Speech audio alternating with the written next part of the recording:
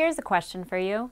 How much money would someone have to pay you to give up the internet for the rest of your life?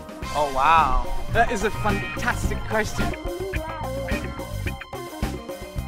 Would $1 million be enough for you to never use the internet again? Me? Nah. Well, I don't even know if I could take on that challenge. My whole life practically comes out of there. It would have to be something in excess of $15 to $20 million. Couple million, billion. I think it would be in the billions. When I ask my students this question, oh, you couldn't pay me enough. 5 million, no, 10 million, $1 billion. SMU Professor Michael Cox spends a lot of time thinking about new technology. So let me ask you a different question. How much do you have to pay in order to use them? 10 million? A million? 100,000? Even 1,000? No. Internet access costs just pennies a day. And so what the market has done is created a tremendous gap between worth, how much you'd pay for it, and cost. It's cheap to get online and getting cheaper all the time. In fact, the price of high-speed access has dropped more than 50% over the past 2 years. All kinds of things are getting cheaper. UNIVAC leads the field of electronic computing. The first computers were big and slow, and they cost millions of dollars. Here's a camera that's built with fun in mind. It wasn't long ago that this camera was a big deal. Same for video cameras like this. But today, smartphones come with video cameras, still cameras, and all kinds of other features built in.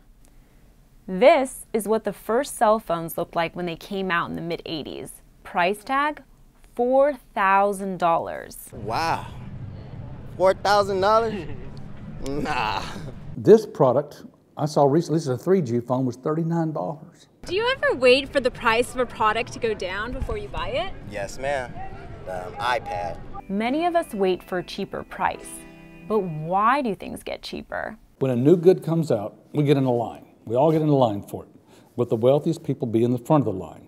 They pay the highest price and get the worst version of the product. My reaction is obviously, Michael Douglas in Wall Street on the beach. Astonish me, pal. Douglas plays the villain Gordon Gekko in the 1987 film. He's super rich, but his phone had no memory, no apps, no music. It's pretty much a brick with buttons. So during those first few years, products are very expensive as those development costs are paid.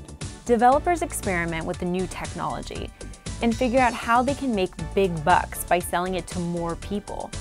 But most people won't spend thousands of dollars for a cell phone, so they wait.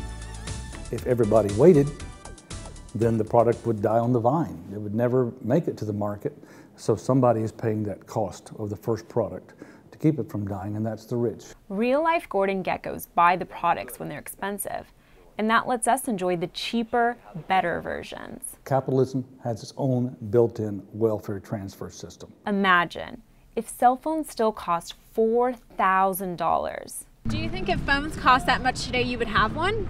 No, I would not. But today, we all enjoy things that are vastly superior to what the richest people in the world owned just a short while ago. And many things, like aspirin and air conditioning and fully loaded cars, weren't even available a century ago. It's just ridiculously fun. And it goes far beyond the fun stuff. New technology lets us keep up with loved ones across the globe. It improves lives and saves lives in countless ways. And that was brought to you by the private sector. Cox says it starts with millions of Americans just going to work each day, trying to make things better for themselves and their families. Things get better because in order for me to succeed, I have to pay attention to your needs and wants.